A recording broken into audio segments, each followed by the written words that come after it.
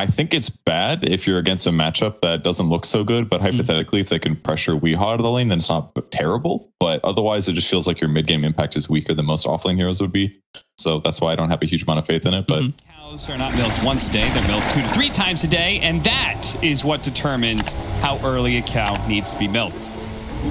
They milk them later in the evening, they can be milked later in the morning, vice versa. I feel like I'm learning something right now. So I learned more from you just now than I did listening to that entire draft analysis. I'm kidding. As we go into this game, I'm actually super excited about this offlane out because I know 30 seconds these to European players, they study the NA buffs. And just the other day, I had a rank 300 guy rush Ags for me on offlane out and just feed it to me. It was so far. It felt so good. You get the stats from it now. So not only do you get the Ags upgrade, but you got a Troll Warlord, you got a Void Spear, you got 2 pretty damn good Ag Scepter carriers on your team. So let's ignore that they might be. We can't fight into this Acid Spray, actually. No. I was thinking about this. One of the most potent Shadow Shaman combos is Tidehunter right now because of the Gush minus armor. And that is 4 minus armor. And since they realize that's a potent lane duo, why not Acid Spray for the 4 minus armor in the offlane? I don't think Weehaw can actually do what he wants to do in terms of bullying 33 through that damage output. Like, the physical damage alone is so high. No, I will agree. I think this combo is actually going to be really potent, and it'll be interesting to see that Alk is able to play a lane against one of his classic nemesis and Ursa, because things really do change. I see nothing. Yeah, Ursa used to be really powerful level 1, and then they nerfed the crap out of early level Fury swipes. So I think that being the case, Ursa's the same hero against Alk as he always was once you get like level 5-ish. But before then, I think Alk should have no problem getting his foot off the ground here, as Viver is going to block the camps. The panel did talk about how Kuroki could do a really good job of deterring this aggression, but notice how Viver's blocking the small and 33 blocked the large. So they are fully aware of this and doing exactly what they need to do to get the start they need top. Willing to put his body on the line. Viver counts a decent amount of damage, but 33.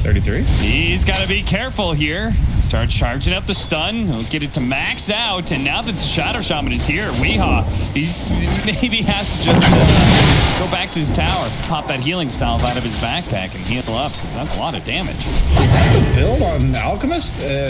Obviously, 33's probably played this more than I have. I just feel like you don't have enough mana to use these spells. He's already out of mana, minute 40 into the lane. I believe he's also going to get an early bottle. Oh man, they just got some of that first blood going. Oh, he's actually going. He's already got the early flying out to him. I'm very confused. Is he gonna have to go base? Is he electing to stay here? He has the mango and a sage's mask because the salve on the shadow Viver. Really? Is Diner going to let that middle tower full? He's got a fairy fire. He's okay. A little bit of close call. They could have just chilled a bit here in this lane and kept acid spraying it out because Ursa can't fight into you. But instead, that is not what's happening. And now the big camp has spawned due to the death of Viver and 33 being low. Suddenly, this might be a complete disaster top. We'll have to see. I think it only gets worse as the levels for both heroes get accrued. Oh, an exhale from the trees, GH. A surprise opener there manages to get a very big kill. And it makes this top lane look even worse. And he Miracle. 33. He's going to have to juke upwards because Weehaw, he's below him. They know where he's at. He's going to TP back to the base. Oh, Brian, this feels like one of those things that you've only practiced once or twice, you know? Because I mean, you're right. Them choosing to fight this Ursa has made this lane totally spiral out of control for them. Impressive in amplitude, really. Yeah. They just have to stick to the discipline of shoving in the lane and blocking the camps. I think that was going to work really well for them. I'm very surprised they differentiated from that game plan. Because the Alk got 8 CS in lane, and now he's gotten like 0 cents. So I'm not sure what they are trying to make happen that I'm not understanding here. Hey, 33's back, and just like that, Viver is being immediately pressured. He's probably going to have to leave lane, or probably will get killed out of this lane. As once again, we're just left with one man solo against two. As they just continue to cycle heroes in and out from this aggression between Kuro and Miracle. He is going straight at Scepter though. On 33, Brown Boots Ag Scepter queued up, so he understands. This Troll Warlord Aghanim Scepter is going to be incredibly potent. Maybe the Void Spirit Ag, I'm not sure. Oh, 9. He was really hoping to dodge that impale. Unfortunately, Miracle saw that TP coming in.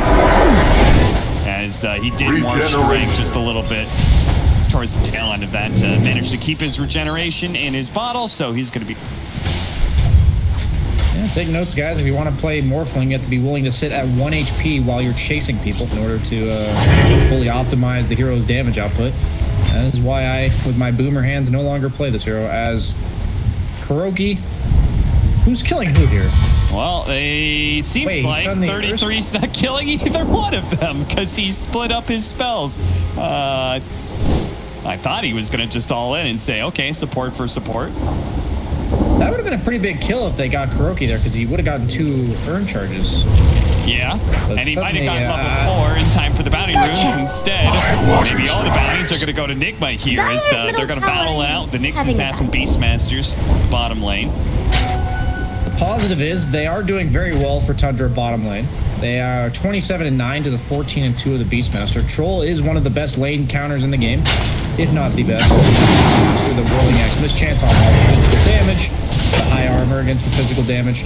Not actually gets level 6 before Miracle, which is interesting in and of itself due to the fact that he is 0-1 while Miracle is the one that got the kill earlier. Yeah, he's got 10 more CS. Like, he doesn't have that many more denies, but he does have 10 more CS. Morphling just missed out on a bit of experience. Yeah, maybe GH being in the mid lane a couple times just soaked a couple creeps, and that's the difference maker, but yeah, it is peculiar.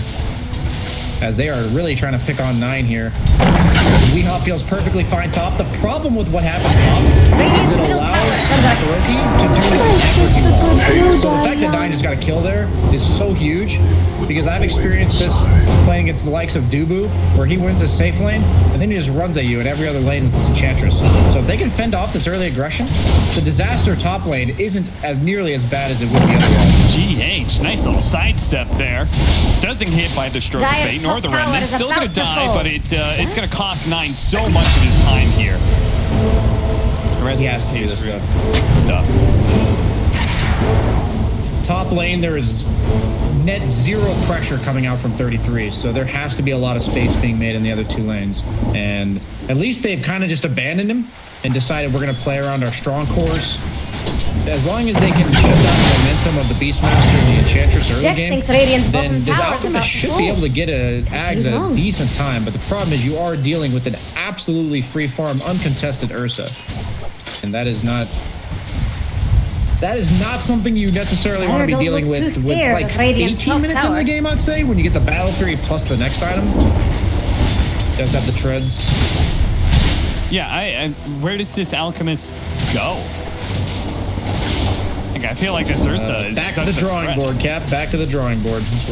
Right. Well, what happened to all that promise of European? No, he's gonna get this Ag Scepter, and his teammates are gonna carry him. Oh, okay.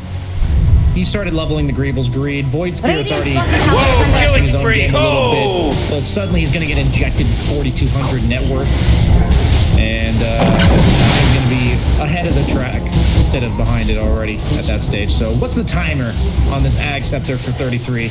I'd give it like 16 minutes based on how bad his start is, something like that. 8-minute power runes coming in. Miracle hoping it's top. It's not. It's bottom with Illusion Rune. GH is holding that one for him. GH has been playing with pretty much no experience. Man's still level 2, and Kuro, who's just barely level 3, goes down again. 9 on a dominating. But my question, Cap, is if you were reviewing an Overwatch kit, and you didn't know the MMRs or names of any of the players, and you saw 33, what would you rule? Listen, I am a man who is down. Oh, is he gonna get it? He's gonna get it. Oh, no net. No net. Oh dear. Let me just say, I'm down for anything. All right. In NA, we have techies players who you know, techie spammers, I should say, who try and make mid techies work. And you know what? I've won with them. So, you know, I'm under the no-tail philosophy. Anything can. Just some things don't work very well. What if you had the full context that this guy 10th picked out? You know, it was the last pick for the team. And then you see top. The marker is literally in the draft time. You just go immediately to a last pick Alchemist and you look on the other side. You got the last pick Alch and then you show the laning stage, but nothing more. You don't show the acceptors, you just show the laning stage, you know? Could we tilt the court case in a biased manner enough to get him convicted here? All I'm going to say is that if people really want to get successful reports, they got to be smarter about their reports. They got to do what you're talking about. Good. Yeah. It's all about the facts you present. Hello? You can lie. Can anyone hear me? It's a killing spree over here. Nigma has now elected to pick on the safe lane. Skeeter's already dipped out though. You're looking for Radiant's bottom tower. He's in trouble if he gets chain netted. Well, body blocks. So far, he's been kind of lucky here and actually picks up a haste rune at the bottom lane. Doesn't get netted whatsoever. Radiant just fortified. Skeeter's just not feeling it, man. Bottom tower he's got to work on those procs. Last game he was playing PA, now he's playing Troll. He's clearly got practice on these proc heroes that rely on getting that little bit of RNG to help secure kills. And Skeeter, he's looking rusty so far. Radiant's bottom tower has fallen. Yeah, poor guy. Let his team down in game 1 with that non-BKB usage, and now non-ensnaring. 33. Okay, the real question, Cap. Who gets the first axe? Is it Void Spirit or Troll Warlord? I mean, is the cleanse really that good this game? I feel like the silence is more powerful. Top tower is under attack. Yeah, I can get behind that too. It's probably the Void Spirit, but you don't usually want the Ags before the level 15, right? Yeah, that would be true. And I would also say I feel like Yule's into Ags is a little bit more natural. Skeeter's looking to be able to run him down here. Weeds already popped his Enrage, and he does get stunned up by that ink. Yeah, he hops out of that wards, but he's not going anywhere. Jade down by Skeeter. Biver's probably going to be dying to the boars, and the Necronomicon. That's a huge kill. Dire's top tower. They forced out war. They killed this free farming Ursa. Like, he was #1 net worth on Team Nigma. And I've played this matchup.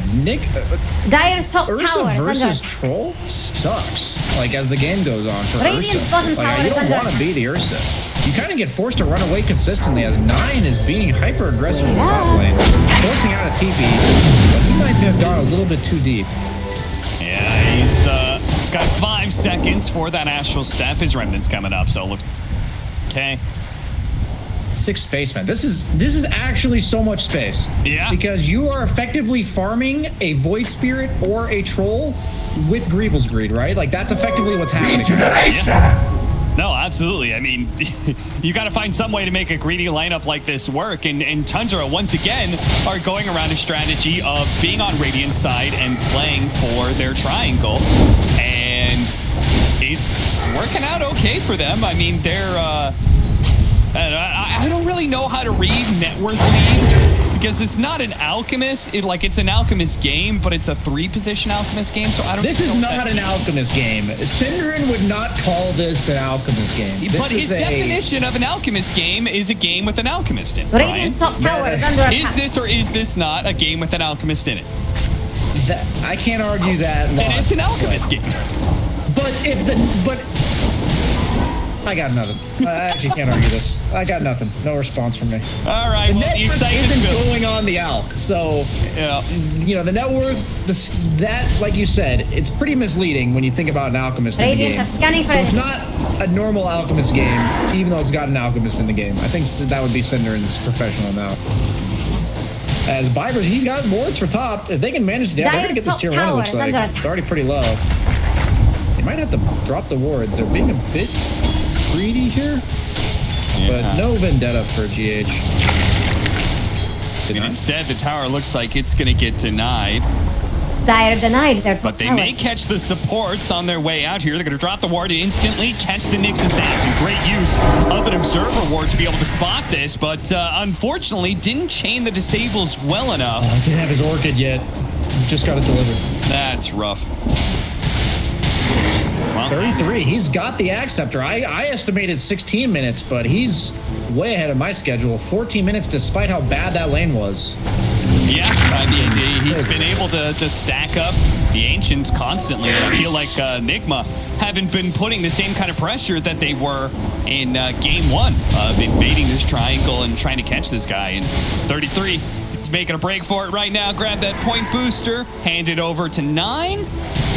He suddenly got 1,500 health, Acceptor Orchid, or Void Spirit at 14 minutes. Usually you get to choose between those two, but he's got both.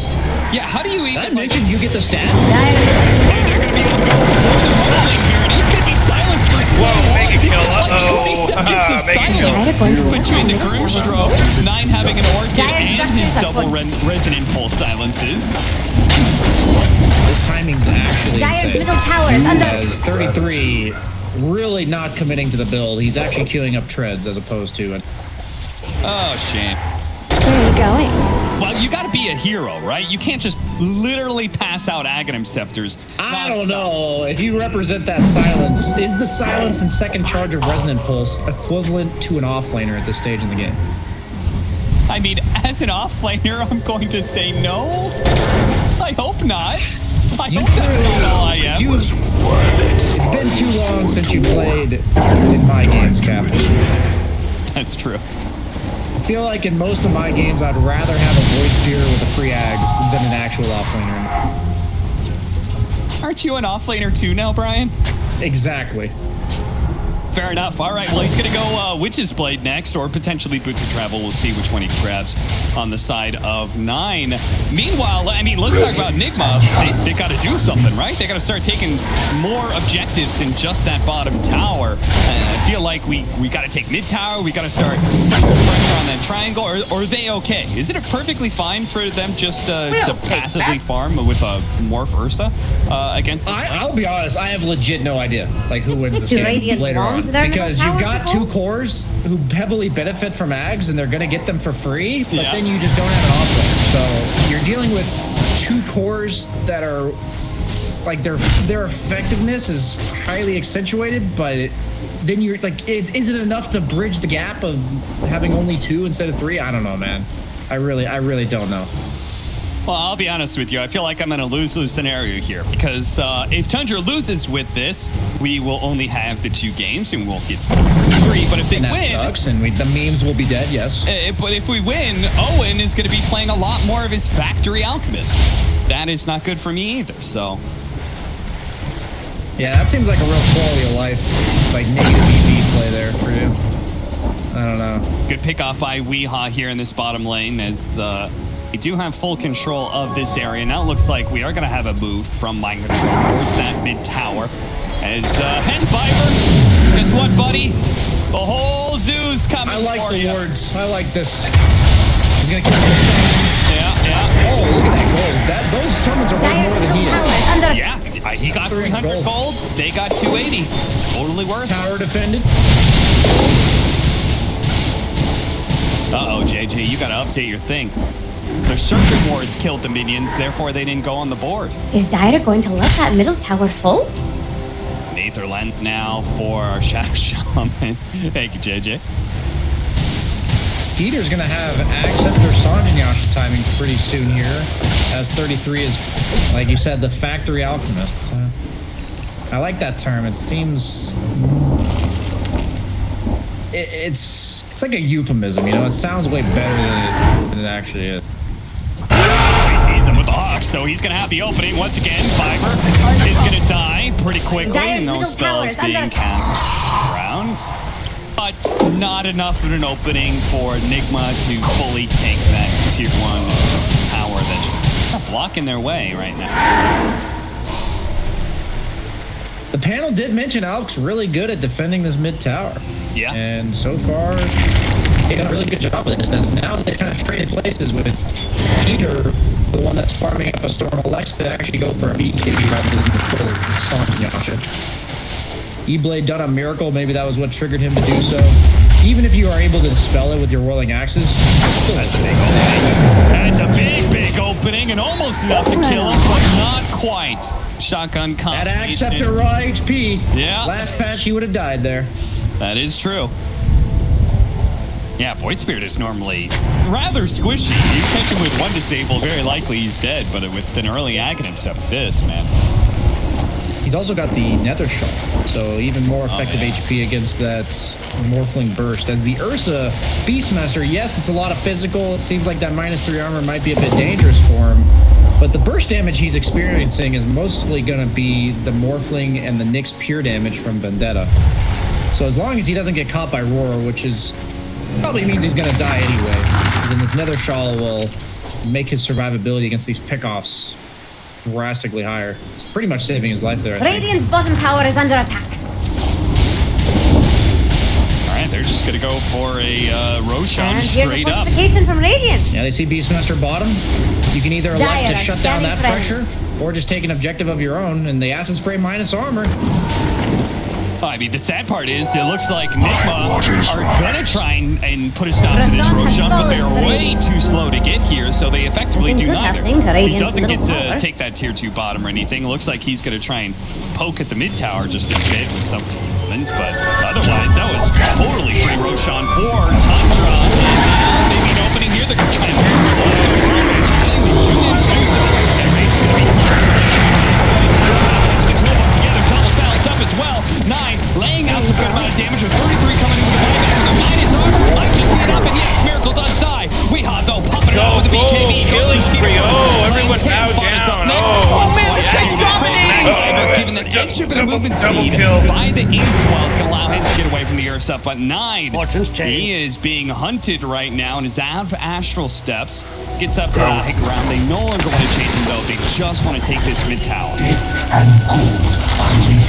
Radiant's middle tower has fallen. Okay, that was a pretty important fight for Nigma there. This Aegis for Void Spirit could have been a pretty serious momentum shift in Tundra's favor, but now he does have to be wary of the Nyx Assassin on the map since he doesn't have that second life, but he sees him. He misses the Remnant, though. And instantly TPs. Is it soon enough, though? It's not even close. He had that calculated. Look at Kuroki there. Holding the wall. There was 9 creeps top, and he was just holding the creep wave outside of tower range until Miracle respawned. That's a G. Wow. I wish I had a Kuroki. Yeah, we all wish we had life, but sadly, there's only one, Brian. In the future, that might not be a limitation with. You know, Brian, you ever think you could have made it pro if you just had a clone of 4 more of you? And you just made... Not 4 more of me, but if I had like a Puppy and a Kuroki and maybe like a Zai and you know, like a Nisha, I think I could probably take it. I don't think I'm too heavy. I'd probably make like 5th place at the major or something. Yeah. Just give me like Razor safe lane and I just won't feed. Okay. Already one step ahead. Yeah. All right, I can make that joke because they won that game. I can make that joke because they won the game. I love Weehaw. I was baiting you in Twitch chat on that one. That one was like so low hanging that there's just no way you. Yeah, it was pretty much already in my not plugging. 8-13, 22 minutes in. A very even net worth game, but as Brian was kind of alluding to earlier, we're not really sure what that means with the 3 Alchemists. Is that bad for Tundra because they have an Alchemist on their team and even net worth is usually bad for that? Is it fine because he's giving away these Aghanim Scepters? Is Skeeter, well, it's going to be real bad if he gets caught here before his BKB is picked up. Fortunately, he had the game read to back up just in time. Fada with his one-man smoke stroke of fate play. Kills 1 creep wave before he has Jex thinks Radiant's I always see those situations in pro matches and I'm like, does he realize he was half a second from just dying right there? Like, does he realize it? I know he knows Radiant's he had to get out. Is under attack. But are they at all fully aware of how close that actually was? I don't know. Did Radiant's bottom tower I would just have fall? to guess. Don't answer that. Dire's top tower. No, nobody has some should be Radiant-shaped leaving it problems. to that close. Yeah, I have to imagine the awareness is there, but you don't Dire's intend to be top tower that is close. under As 33, as the factory, it's producing. He's got another Acceptor. Pumping out the second Acceptor, but maybe it's a tad too late here as the initiation is already on the mid-lane. You better hold on to your head. That's a big kill. Wasn't really that That's big. 5, baby. He's immediately going to be E-bladed up as he There's no tries to pop his accident ultimate. anymore. He's Well, He's going to be able to kill Skeeter. Very nicely played by Miracle, granting them the double kill. And now, maybe even a little bit more, as they're going to dive on into this. 33 trying to crawl back slowly but surely. Whoa, initiating killing mode. Triple kill. Miracle as they look to take down this tier 2. That Acceptor from 33, if it had been like 10 seconds sooner, that E-Blade on the troll during his ultimate would have been dispelled, and Miracle might have died. So that was really close, and really well played by Nigma to capitalize on beating the offlane Alchemist second Acceptor timing. I'm sure they were going for it. Yeah, they seem to know it like clockwork, like the back of their hands.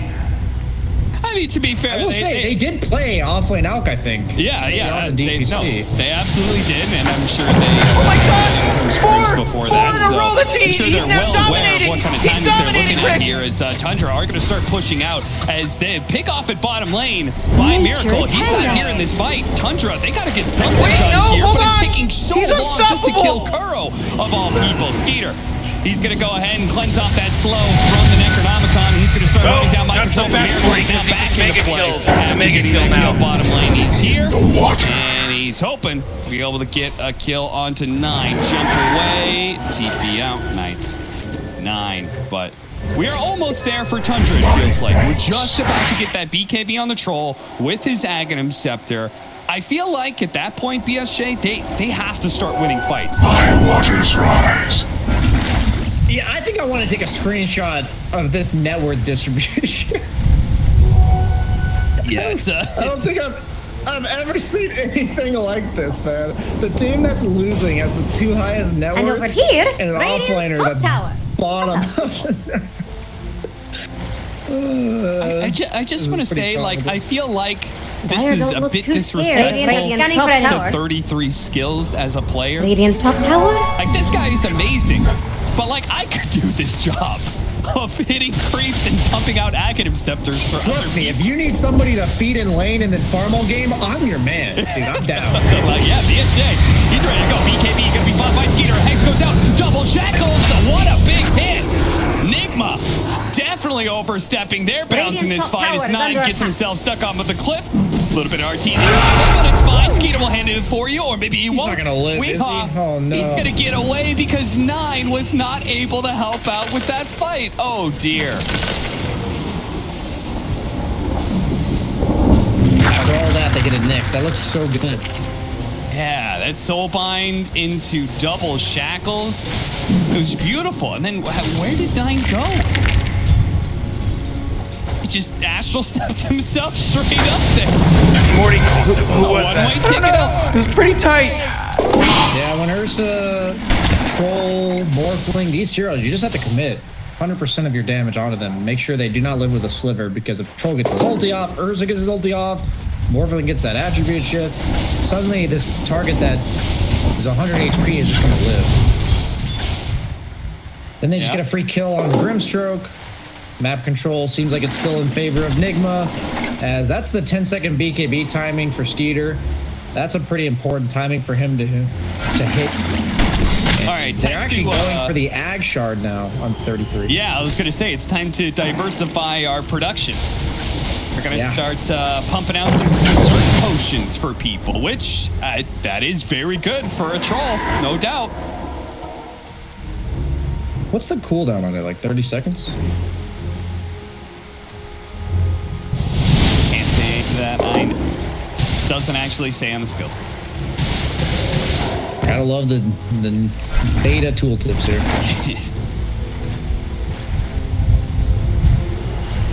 They smoke up. Do they see it with the Hawk? They do.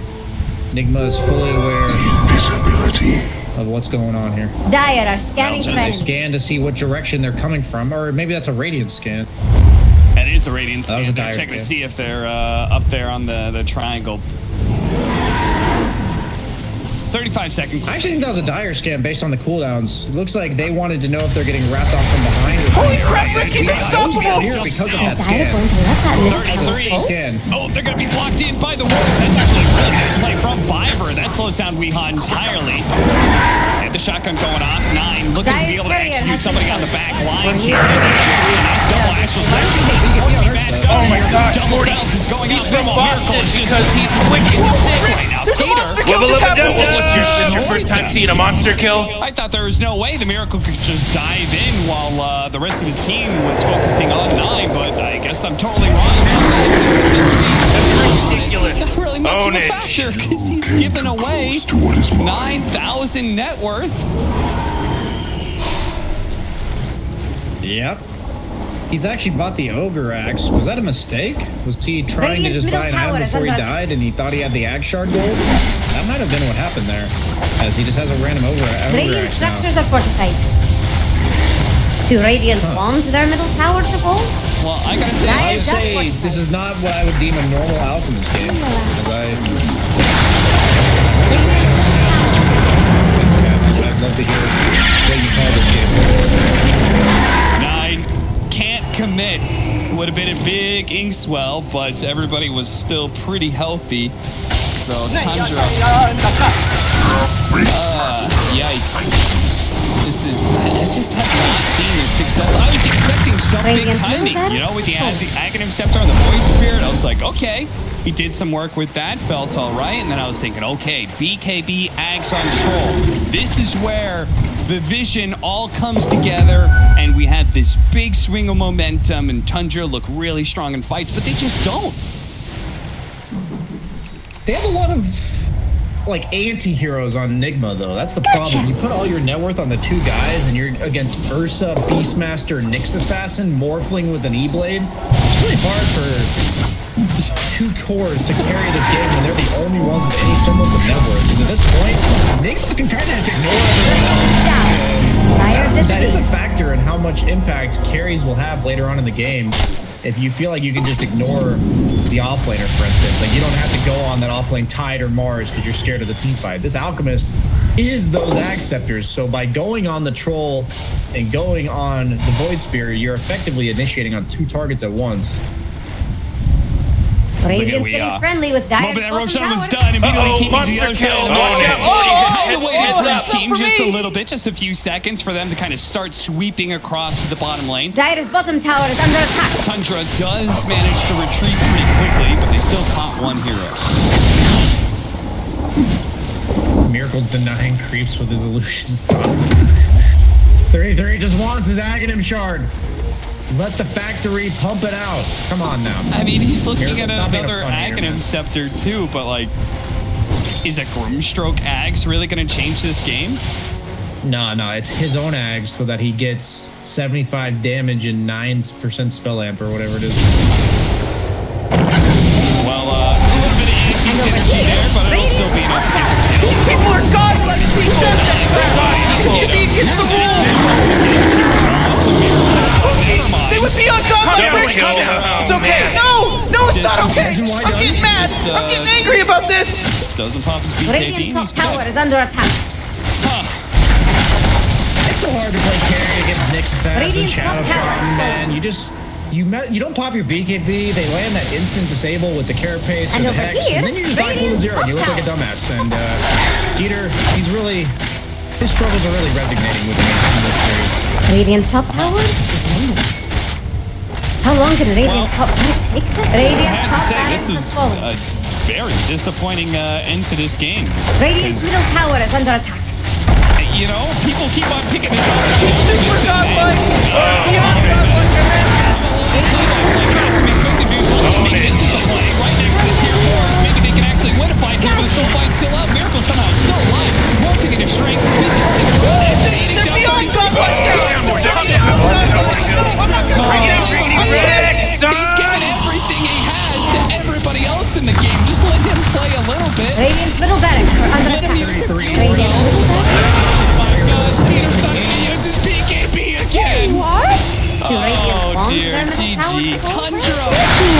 I thought they had that game won.